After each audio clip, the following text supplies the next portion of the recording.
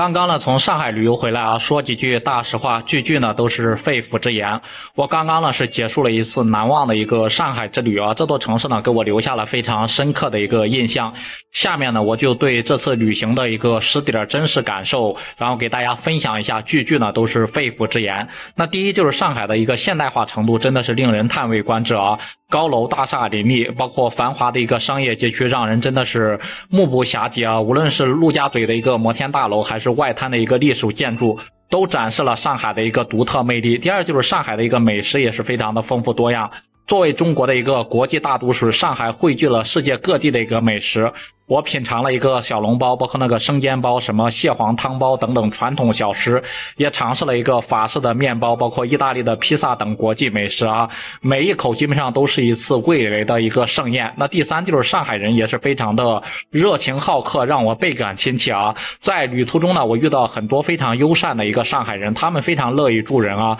主动的为我提供帮助和建议，也让我感受到浓浓的一个人情味啊。第四就是上海的一个交通网络真的是非常的发达便捷，包括那种什么地铁啊、公交还有出租车啊等等等等啊，交通工具呢丰富多样，让我轻松的穿梭于城市的各个角落里面。而且上海的一个交通呢秩序井然，人人都排队啊，让人感觉是非常的有素质。第五就是上海的一个历史文化底蕴也是非常的深厚，我参观了豫园还有那个城隍庙等历史文化景点，感受到上海的一个古老韵味。这些历史遗迹呢也都见证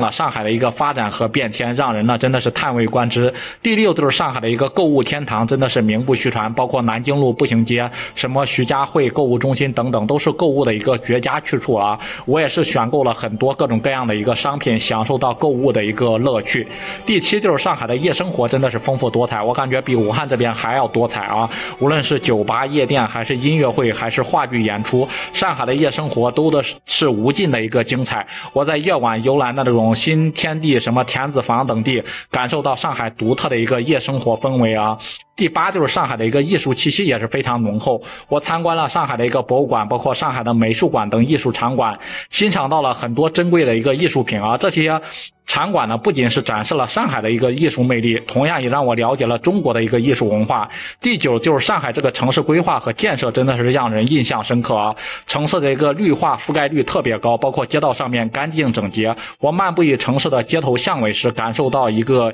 宜居包括一个和谐的一个氛围，非常适合生活啊。第十就是最后一点，感受到上海的一个包容还有创新精神。作为一个国际化的城市，上海融合了各种各样的文化元素，包括不同背景的人啊，基本上上海呢来到上海就是上海人嘛，上海也是一个创新的热土，包括科技、包括金融、包括文化，各个领域都在这里蓬勃发展。真的是不吹不黑啊！这次上海之旅呢，让我感受到上海的一个魅力和活力。上海不愧是魔都，拥有着无与伦比的一个魅力。我相信呢，在未来的日子里、未来的年头里，上海呢一定会越来越好，成为了更加繁荣、包括更加美丽、更加宜居的一个城市，引领中国经济的一个发展引擎啊！不知道大家都有没有去过上海，对这座城市都有什么样的印象？也欢迎在评论区里面留言讨论。